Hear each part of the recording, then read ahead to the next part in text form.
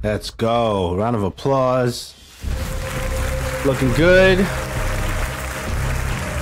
Good show. Hello, they did what they were supposed to do. In Los Angeles, and thanks for joining us today. We're excited to share what we've been working on for the past few years. For Black Ops 6, we really wanted to give ourselves the time to craft something truly great. This means we're delivering a new level of polish and innovation across all parts of the game. I've been working here for over 20 years, and I can tell you that we have something special on our hands with Black Ops 6. And I know that the team are excited to give you a deep dive into our campaign and global innovations across the entire game. Let's go.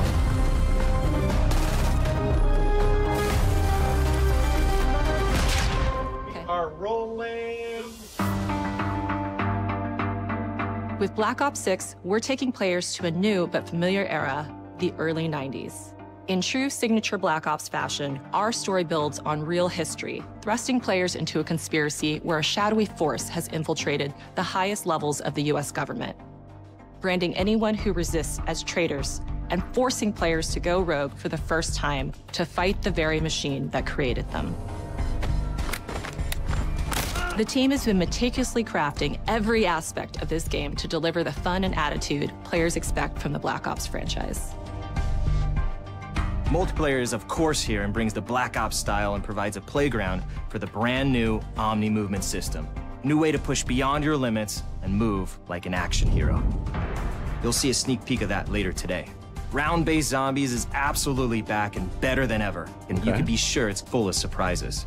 With that, let's step into the mind-bending campaign experience we've been crafting with our partners at Raven.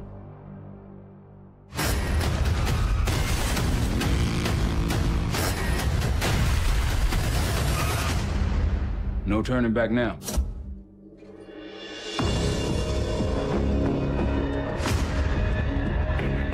Every Call of Duty player has a favorite campaign mission. When we set out to make Black Ops 6, we were focused on delivering missions so iconic that they stick in your memory long after. We are bringing that action-packed blockbuster feel to every step of the narrative. Let's go. We are giving you more variety, more dynamic moment-to-moment gameplay, and more options to finish each mission. We can do this loud or quiet.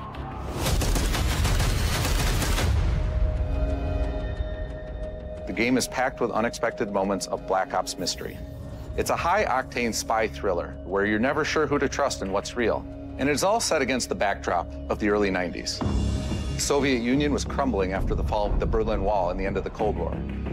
The US is the only remaining superpower. The Gulf War was dominating headlines everywhere, and there was a growing mistrust in government, reflected everywhere across the music, television, and pop culture of the time. When we talk about the Black Ops timeline, Black Ops 6 comes after the events of the Cold War, but is directly tied to the 1986 flashbacks in Black Ops 2, the aftermath of which has left our heroes in dire circumstances. Something you should see. Black Ops 6 blends the rich and gritty history of previous franchise titles with bold new characters, with veteran Frank Woods as our through line in our story. In this new chapter, we see a different side of Woods following his traumatic injury at the hands of Raul Menendez. He's been pulled from the field as he adjusts to a new role within the CIA, often behind a desk or on the other end of a radio. His protege is Troy Marshall, who's been making a name for himself in the field. Marshall is a reluctant leader driven by a strong moral compass.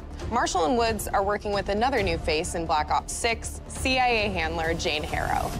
She's a born leader, fearless and brilliant, and helps manage their relationships within the agency. Woods' ability to operate in the shadows has always been hugely valuable to the CIA, whether they want to admit it or not. And Marshall has the ability to make tough calls in the field, ones that Harrow trusts him to make. But when an operation goes wrong, Woods and Marshall are suspended and ultimately forced to go rogue. They soon realize they have to trust each other to get to the bottom of what's going on. Without any of their usual resources, they have to build their own team, recruiting two exciting new characters in Felix Newman, a technical genius, and Savati Dumas, a mysterious assassin. With the end of the Cold War, these former enemies have become new allies. And with the sudden return of notorious operative Russell Adler, who'd gone missing for months, a former ally may have become a new enemy. Interesting. For the Black Ops single-player campaign, we prioritized mission variety and unique experiences. Our goal was to offer players a wide variety of mission types, each crafted from the ground up. One moment, you'll be storming a palace. The next, you'll be pulling off a heist at a casino. We aim to take players all over the world and immerse them in vastly different experiences. Within these missions, we wanted gameplay to unfold in multiple ways, giving players the freedom to navigate through them as they see fit. Where we have different combat styles, we also have conversation opportunities where you can talk, barter, and manipulate your way into different experiences. And we think you'll want to replay levels to see them all.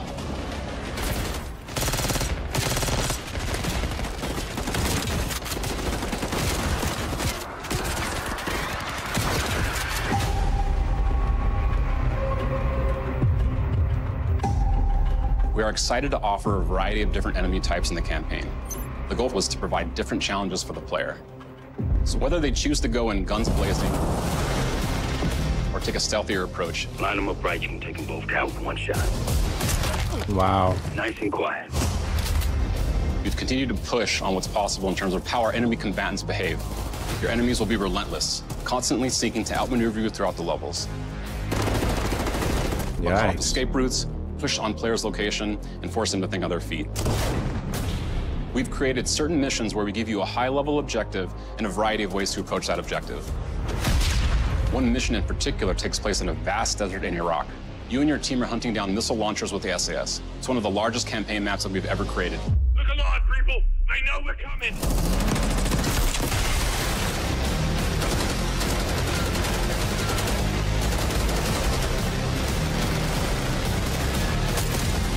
This is incredible. You'll find that some of our destinations have a startling contrast in look and feel as well. We have a mission that takes place in an opulent casino in Southern Europe. It's unlike any past mission in Call of Duty. And what the player does in this space is totally unexpected. And another one of our missions we have set in the harsh tundra of northern Russia.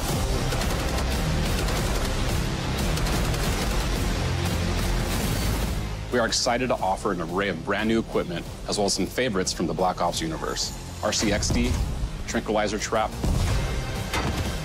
Adrenaline Stim, Homing Knife. Homing Knife? Disruptor.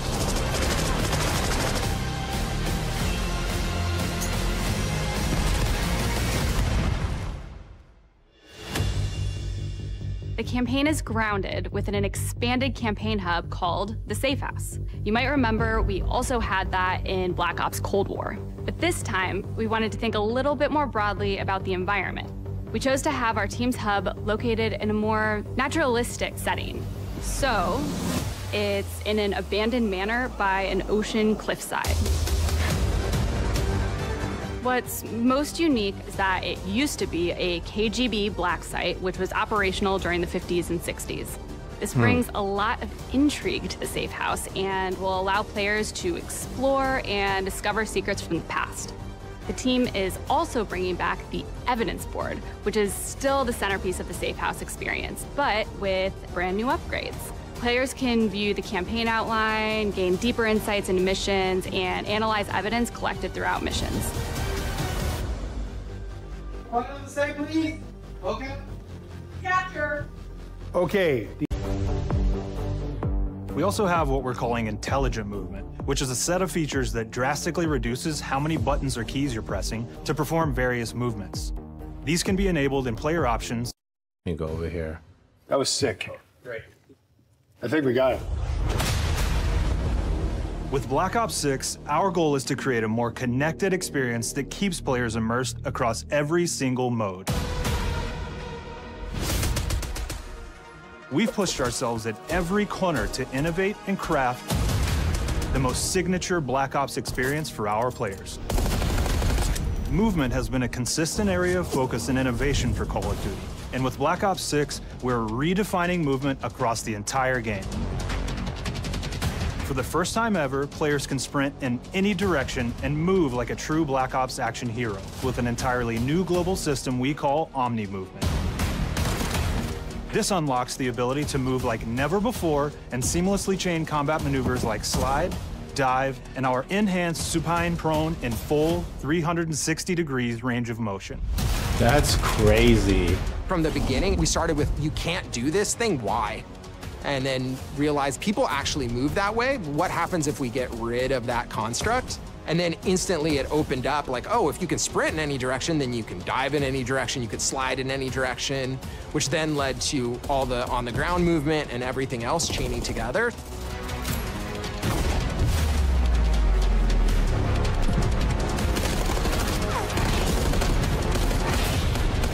It's really been something that changes how you think and play the game, whether it's campaign, MP, or zombies. We truly believe that once you experience Omni movement, there's no going back. These guys are going to be diving through the windows.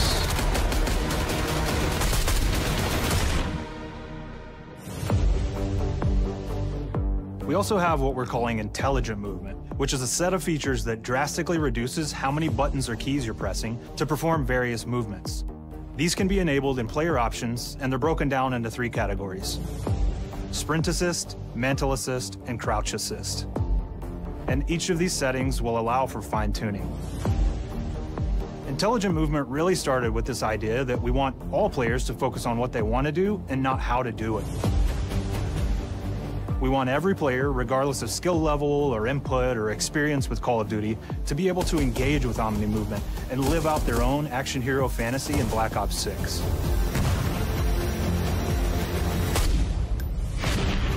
We looked at other genres like racing games, where they have these great assist settings that can be turned on and off. Things like traction control or assisted braking, and we really love the idea of taking that thinking and applying it to our own movement options. Ooh. I don't think this is a one-size-fits-all thing, and I encourage players to play around with combos of these settings to really dial in their preferred setup. Hit zones are regions on a character that react when taking damage or dying. Yes. In past games, we've only had 4 regions. For Black Ops 6, we've actually increased that to 9 regions, so now we can determine if that enemy was shot in their left leg or right leg, and then we'll play a bespoke death animation depending on that location that they were hit. So world connectivity is this concept that players' movement and reactions are connected to the world based on their choices. A great example that really shines is a global feature we call corner slicing, where as you round a corner or go through a doorway, your weapon's going to dynamically rotate in the direction that you're rounding that corner. And since it's dynamic, it'll be a bit more dramatic if you're slowly clearing a room, but won't affect you at all if you're barreling full speed around that same corner. This is going to be We're crazy. constantly looking for opportunities to set the bar with movement and animations in Black Ops 6. This is going to be crazy.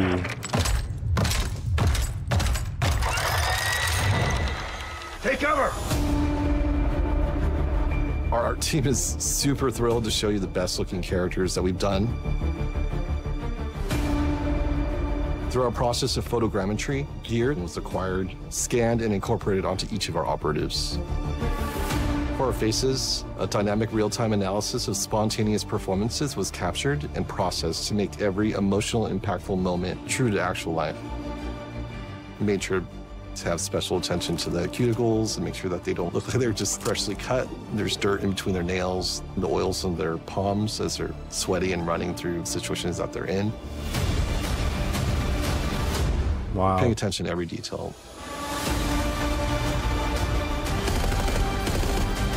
The thing that I'm most excited about is the number of new weapons from the era that we've added, which includes many that are brand new to the franchise. Our heroes are rogue operatives, and they operate outside the normal playbook. That means they're procuring gear by any means necessary, and it allowed us to pull a unique mix of weapons. We made sure to deliver dozens of unique attachments for every gun, and this allows the players to create a weapon to match any playstyle that you can imagine, all while maintaining the feel and tone of the era. In Black Ops 6, we really strive for striking that balance between real and hyper-real, but we want to ground our effects in realism. We find real-world reference so that we can match that motion, the weight, the timing, then riff off of that and create that hyper-real look that everybody has come to know and love from Call of Duty. Wow, let's go. The Black Ops 6 user experience is all about focusing players on what they need when they need it, and our in-game HUD is no different. From the mini-map to the ammo widget to in-game notifications, the Black Ops 6 HUD combines some of our best designs in a clean, streamlined experience. I love it. For the first time in Call of Duty, players will be able to change their HUD in dramatic ways to suit their needs. Yes. For instance, streamers can choose a layout optimized for their setup, or maybe you want your HUD centered so you don't have to look away. Want to play hardcore anywhere, or finally put the mini-map in the bottom left? Those are options as well. Not only does the HUD give players important status, it connects them to the world and helps them feel rewarded for being awesome. As players track that elusive challenge or target their next level unlock, Black Ops 6 delivers an end-to-end experience from the lobby into combat and back, where player progress and achievement are celebrated in a big way.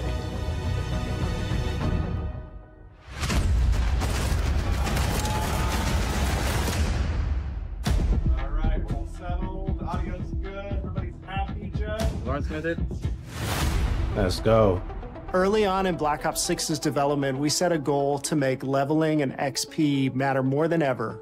Looking back through the Call of Duty and Black Ops catalog, there's a lot of love, both internally at Treyarch and that we see in our community, for how we used to handle prestige. Traditional prestige is back in Call of Duty with Black Ops 6.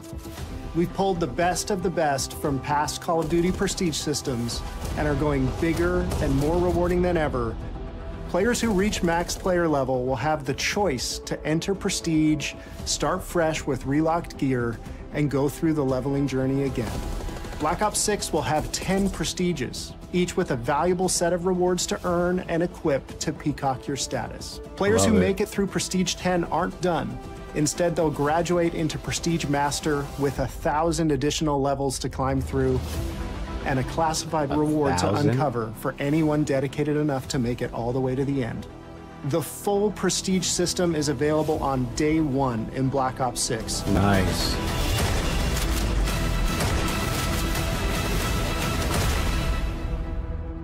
Wow. We know how many of our players look forward to multiplayer, and we will be providing a deep dive on it later in the year. For now, here's some insight into our development of Black Ops 6 multiplayer.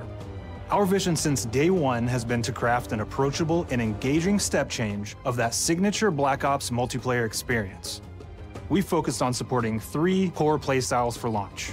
Enforcers are the slayers who like to kill and stay on the move. Recon is all about intel and counter-intel play. And strategists are support players who throw their bodies at objectives for the win or focus on taking out enemy score streaks for the team. All of our weapons, gear, and gadgets in multiplayer have been intentionally designed through that lens of supporting these play styles. And of course, it wouldn't be a Black Ops game if you can't relive those action hero moments in theater mode, which we're happy to announce is returning with Black Ops 6. That's cool. Now, I said we're only getting a taste of MP today, but of course that means you're gonna get some early details on maps. We're happy to announce that we will be launching with 16 all-new MP maps. We've got 12 core 6v6 and 4 strike maps, which can be played as 6v6 or 2v2. What do players like? What do we know that they want? So we're back to our classic 3-lane maps.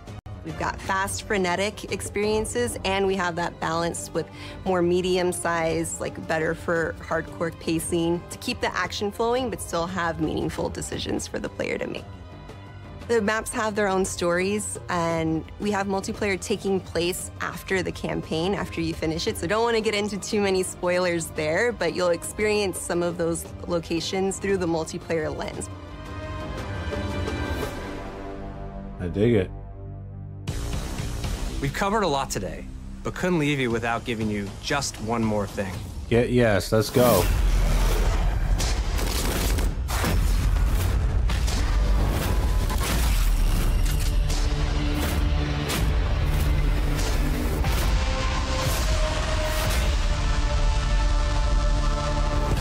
Round-based Zombies is back, and we're picking up the Dark Aether storyline where we left it.